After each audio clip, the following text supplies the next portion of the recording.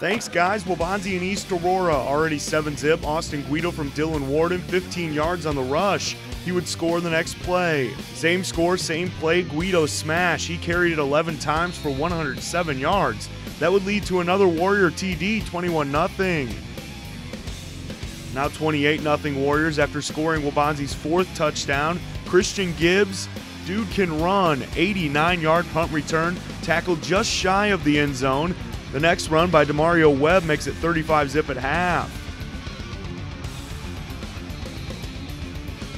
42-0 Warriors in the second half. Now Terry Derns, one of 12 ball carriers for Waubonsie, caps the Warriors' win with the TD. They've got Mattia next week.